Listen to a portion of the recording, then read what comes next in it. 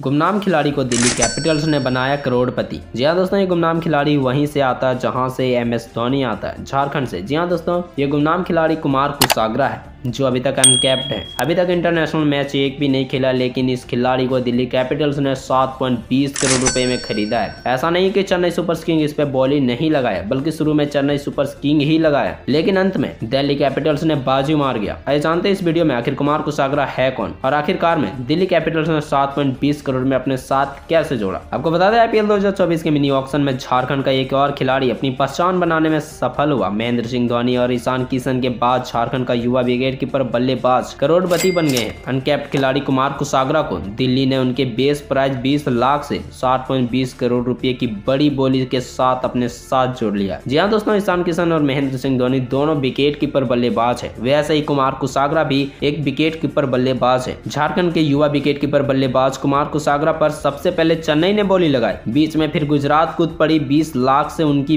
कीमत 60 लाख पहुंच गई। CSK और गुजरात को लड़ते देख दिल्ली भी बीच में कूद पड़ी और बोली 1 करोड़ पार कर गई। कुछ ही मिनट में बोली 7 करोड़ तक पहुंच गई। अंत में दिल्ली कैपिटल्स ने इस युवा खिलाड़ी को 7.20 करोड़ में खरीद कर अपने टीम में शामिल कर लिया। जी हाँ दोस्तों, MS धोनी चाहते थे कि कुमार कुशाग्रा चेन्नई से खेले, लेकिन बोली बढ़ने के कारण दिल्ली कैपिटल्स ने उसे अपने साथ जोड़ लिया। गौरतलब हो कि ईशान किशन की गैर मौजूदगी में कुमार कुशाग्रा झारखंड के मुख्य विकेट कीपर बन गए हैं। ईशान किशन की राष्ट्रीय टीम में चयन होने के बाद कुमार कुशाग्रा की किस्मत ने पलटी मारी है। वह झारखंड के लिए विकेट कीपर कर रहे हैं। ऋषभ पंत के चोटिल होने के बाद दिल्ली कैपिटल्स को एक विकेट कीपर की तलाश थी, जो कुमार कुशाग्रा पर समाप्त हुई। आपका क्या कहना है इस झारखंड के युवा विकेट कीपर बल्लेबाज के लिए? कमेंट सेक्शन में जरूर बताना और वीडियो को लाइक कर देना।